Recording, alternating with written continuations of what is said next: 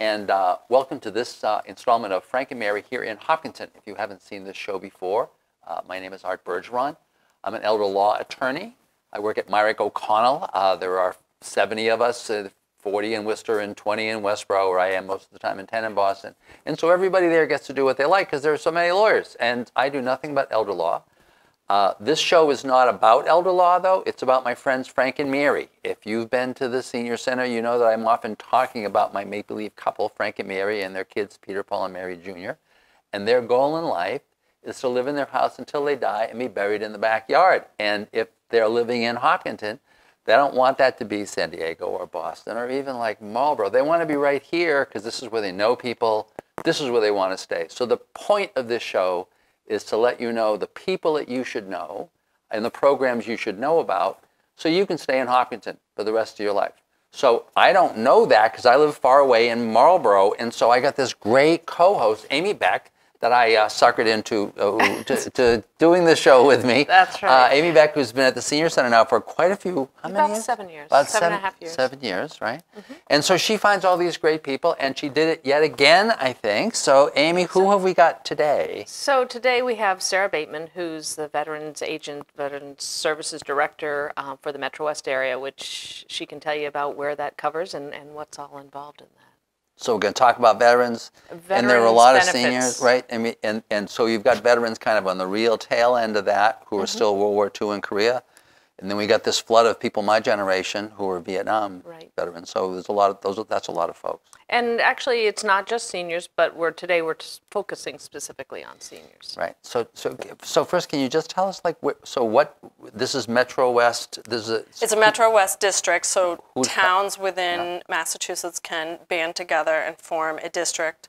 It has to be approved by the Department of Veterans Services. Yeah. And once they do that, we are formed as a district for towns: Medway, Hopkinton, Holliston, and Ashland. I see. And how long has it been a district? Since 2011. Oh, for a while now. Yes. And how long have you been here? 5 years. Yes? Yes. Is this fun? Yes, yes? It is a fun job. Oh, that's great. That's great. It can be a very fun job. So let's just talk about it. As we were talking about before the show, you know, this is kind of a multifaceted. You get people that come in with, I'm sure, a huge range of issues, right? Yes. So can we just kind of talk about the people that you would typically see, or if there is such a thing as a typical person, right, that you see, and then just talk about the issues they're bumping into, and the things that you can help them with, and the things you can't help them with, you know, because I'm sure people have a whole range of things that they're talking to you about, and kind of looking forward, where is this going? You know, are there programs that you're expecting to change, or that are going to expand or contract? Just talk about it. Right? Okay. How's that? That's good. Is that good opening? It's a broad. Yes. That's a broad thing. It's That's a broad right. business. That's right. A lot of times we get people who walk in. Typically, I am seeing an older demographic coming in to our office.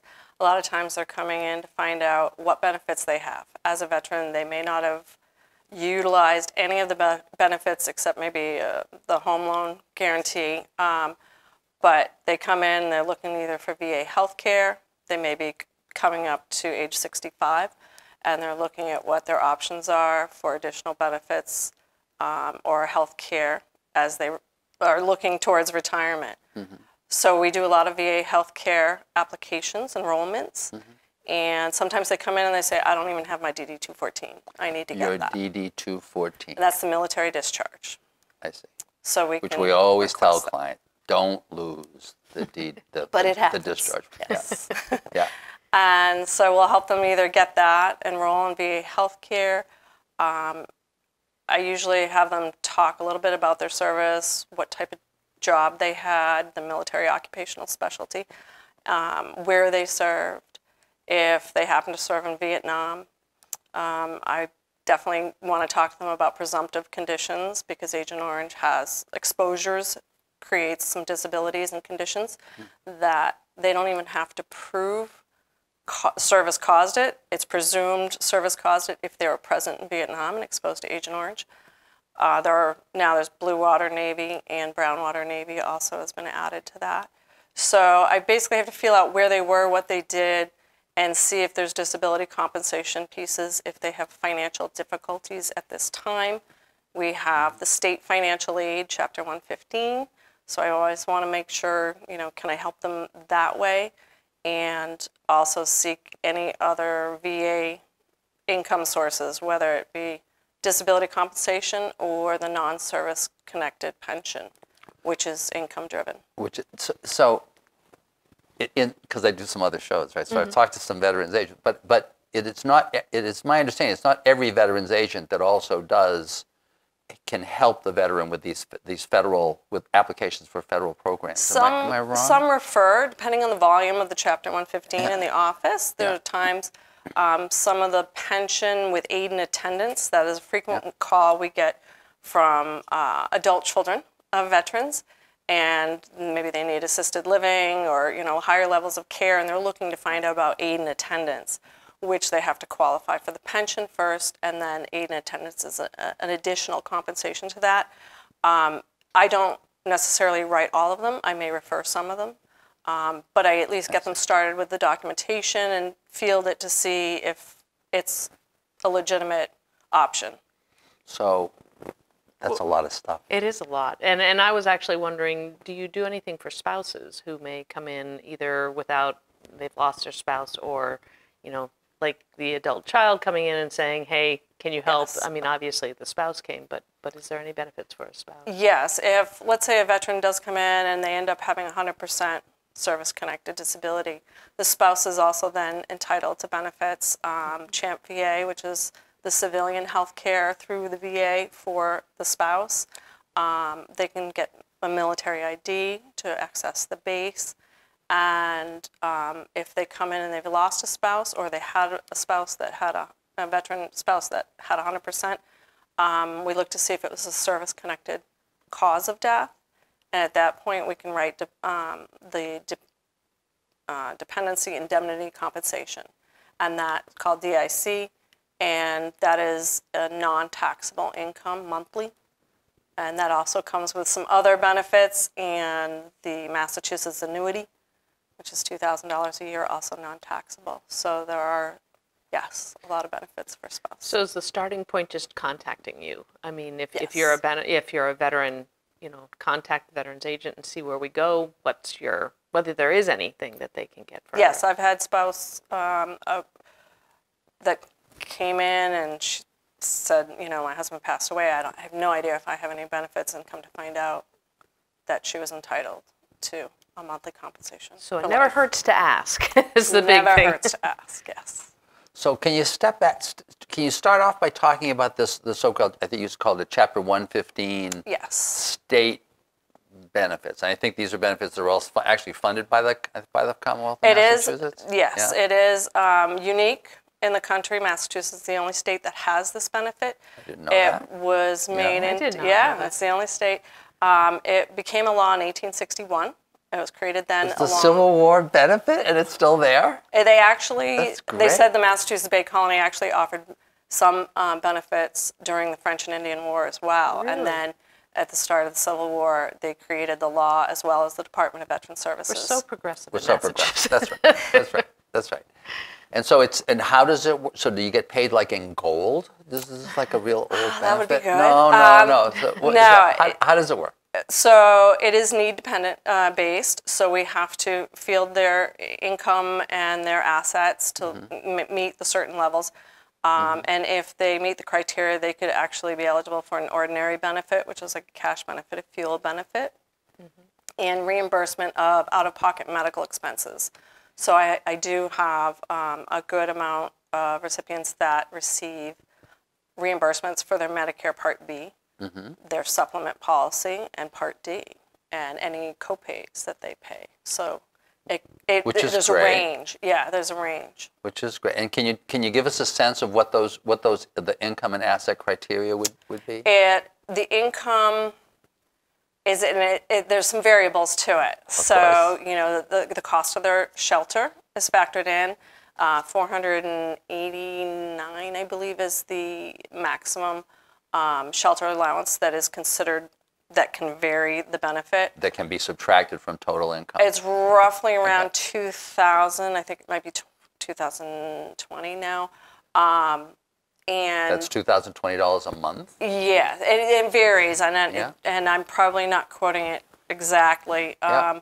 But you're saying that in terms of income, it's like say it's around $2,000 a month, except that there may be a shelter allowance built into that, so that it may be that even if their income is say $2,400 a month, then if you subtract for the shelter allowance, it may be that they It's a little more complicated than that, but I just want to get it's a little hard to explain, but it does vary a little bit. Yeah. They can actually be over the income limit, and it'll create a spend down.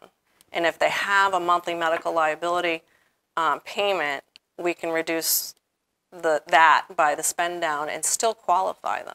I see. So there are many variables that can affect what, and they might just receive medical only benefit. Which is the reason why, as Amy said, the bottom line is they should show up. Absolutely. The key thing is to show up, that you're like you. Yeah, we provide a document checklist on inquiries, and we tell them what documents we need, and from that, it's a $5,000 for a single person, $5,000 asset limit, $9,800 for a married couple, so their assets cannot exceed that.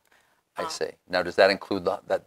Does not include their primary home that they live in. I see. Or a car. Those items, it's strictly financial instruments. I see, but it includes all other kinds of cash assets.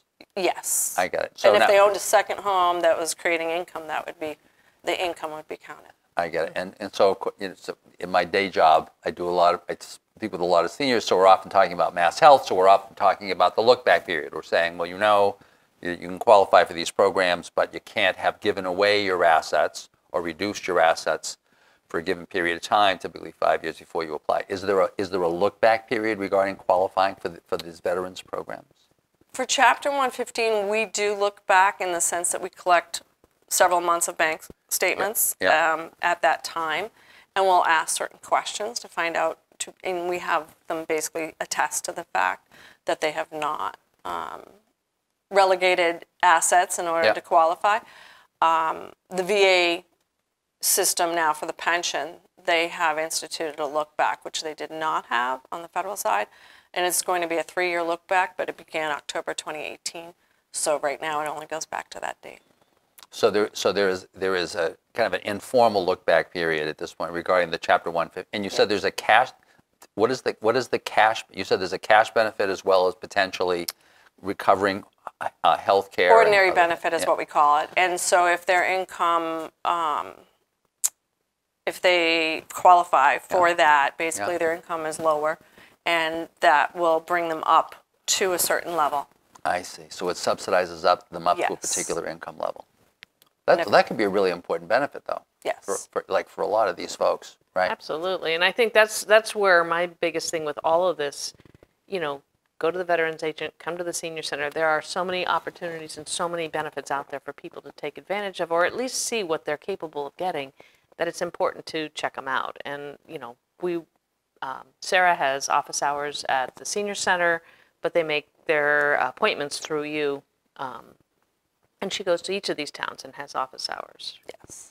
That's a very busy job. You got 4 towns? Yes, we have 4 towns. I do have a part-time veterans agent that also helps pick up some office hours. So yeah, that's pretty intense. Share the job.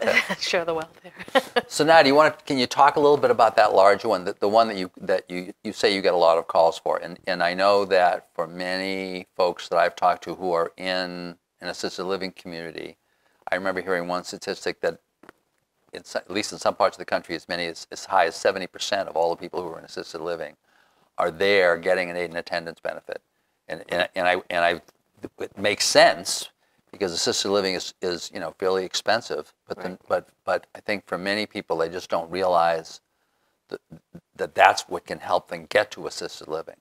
So can you just kind of talk about that a little bit?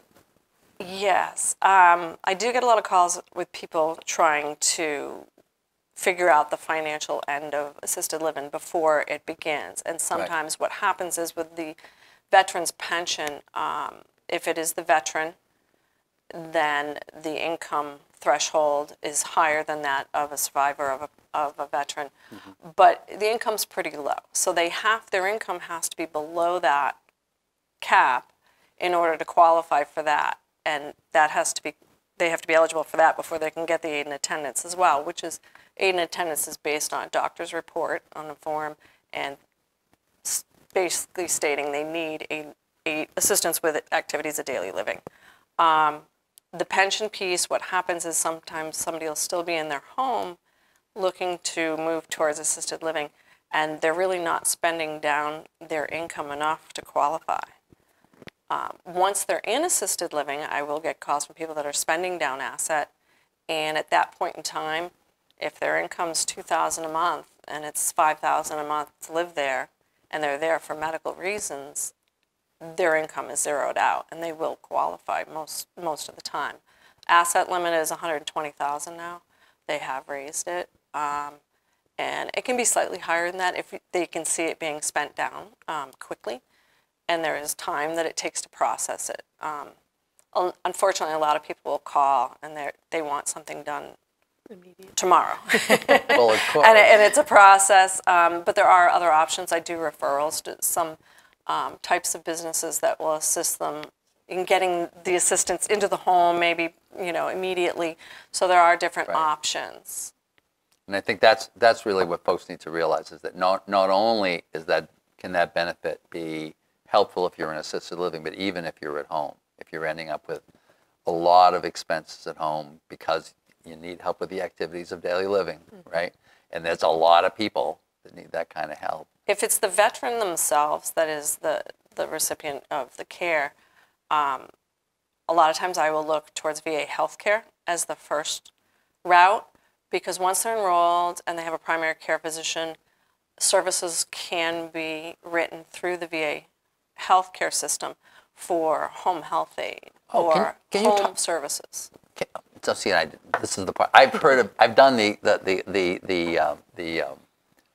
aid and attendance. In terms of what the initial benefit is, I know nothing. So can you just talk about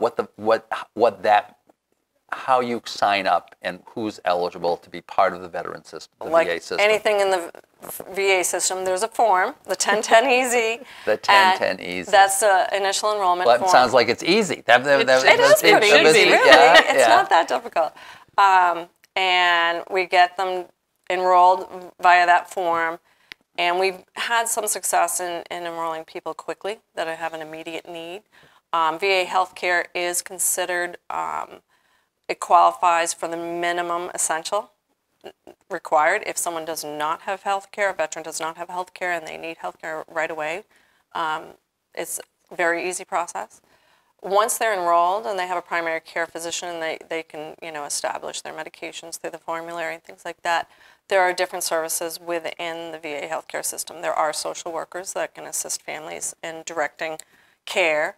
There is a caregivers program that will assist the caregivers of veterans, be it spouse or another family member or even a friend.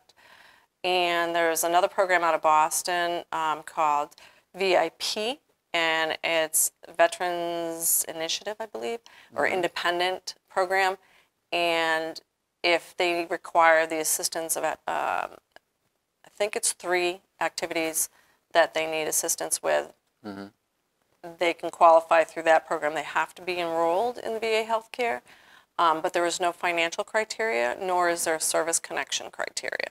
And that program will actually give them a stipend to help pay for a caregiver. So that's a really good program too. So you just have to have been a veteran? Yeah, you have to be a veteran. Do you have to have served for any particular length of time? Do you have to have been in a war? Do you have to? No. No. Just to get into the system. Typically, if you have a DD-214 of any type, because some people say, well, I was in the Guard and they're active duty for just the training piece of it, which does not qualify as a veteran status in Massachusetts for Massachusetts benefits. However, for the VA healthcare system, they could have been hurt during their active duty training period. That has happened. People have gotten service-connected disabilities based on a training accident or something of that nature. So they can still apply. And once you're in the system, once again, I had thought that you only needed to use VA doctors, or you could only use people that were in that system. Can you do that? Will the VA pay for your own doctor or provide insurance? No, for the VA healthcare system is its own system, but you can maintain parallel civilian care. So you can maintain your Medicare Part B, you know, a Medigap supplement, your primary care giver that is in the civilian sector, and we recommend that because the VA does not have an ambulance system, and if you do have an incident and need immediate care, you will be taken to the closest hospital, not West Roxbury in Boston. So we do recommend keeping both, but you can't get a civilian doctor's prescription filled at the formulary in the VA. A VA doctor has to have written the prescription. I see, but they maintain their own drug system also? Yes, yes. Oh, so are there people that end up doing like Medicare A and B, but in terms of dealing with their drug issues, they use the VA? They can make choices. They can have their Part D, and they may find it easy to maintain that. The VA has a mail system, so they can mail your prescriptions, so some veterans find it easier to get their prescriptions mailed to them. They compare, they can shop, you know, basically, and look, and I've had some veterans say, oh, I don't need the VA healthcare, I don't need it, I've got great healthcare, and then they come back and say, I think I want to go ahead and do that, I just found out I have a new prescription and it's $700 a month. Right. So and if they do have a service connection, you know, for whatever that prescription is for, it's going to be free. And if they're 100%, they're not going to pay a copay. But the copays right now, I think, are $8, $15, and $24 for most of the typical prescriptions. They're small copays. Compared to some of the insurance plans, yes. So with all of this, you got to ask to find out what's available to you for you. Yes. And so make that appointment. Yes. Make the call, whether you're a spouse or whether you're the actual veteran yourself or the family member who's looking for information with how they can help as well. Yes. And is that a regular time here in Hopkinton? Well, we have a website where we post the hours. We're usually every other Tuesday afternoon. If you can get that to the station, they'll put that as a kind of a header on the show so that the people have that. Yeah. But it's not a walk-in at the center, and that's the important thing. They have to make the appointments ahead of time. We do get walk-ins sometimes, but we do try to schedule just so that somebody's not left waiting and doesn't get to talk when they need it. So we do try to schedule as much as we can. So can you talk about, obviously you're talking with all the other veterans folks all the time, right? Do you foresee any changes coming to the system? Is there discussion about, are there any new benefits that are coming up? Are there any things that you think are going to get canceled? Are there things that you think are, not working great, but you think is going to be better? Well, they've been updating in the Massachusetts in the Chapter 115.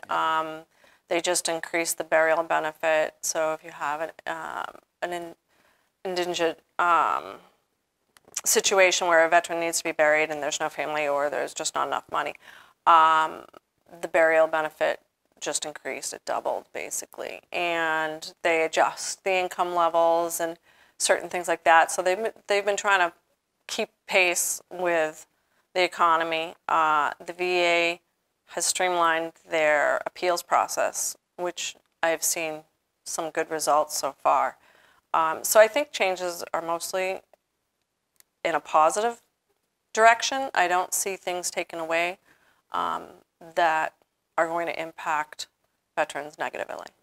And like if somebody is coming in and applying for these programs, so do you actually help them with the application? Can you do that? You don't. It isn't like a hands-off.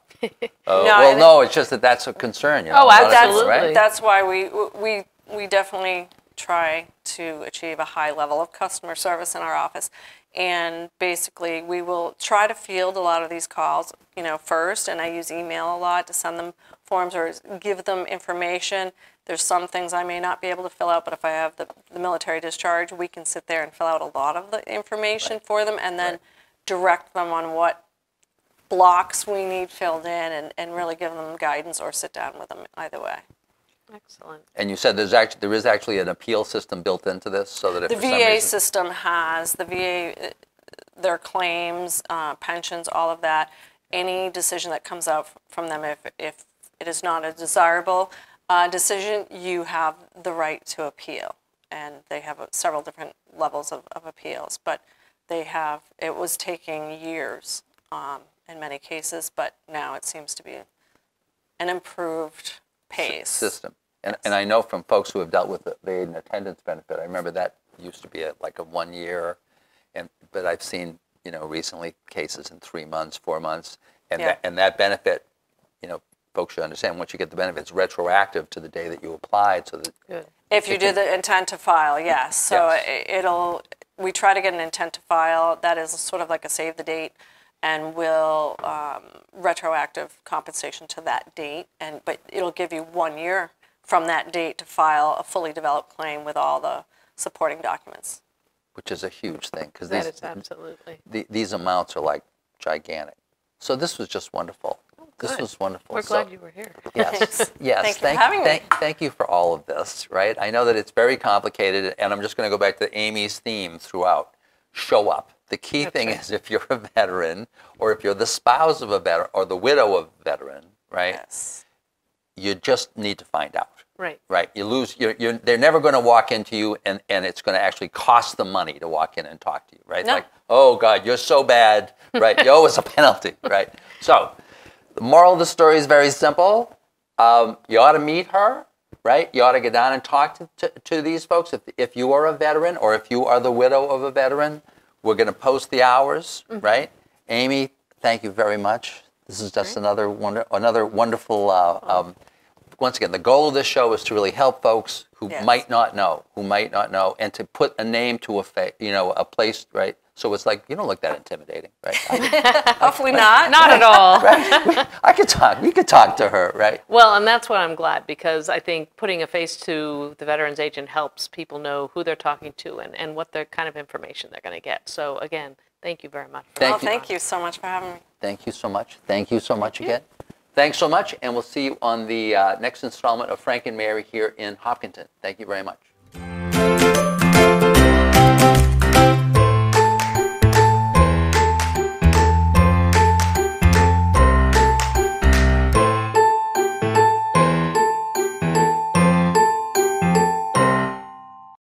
One in 3 adults has pre-diabetes. That means it could be you, your favorite brother, your other brother.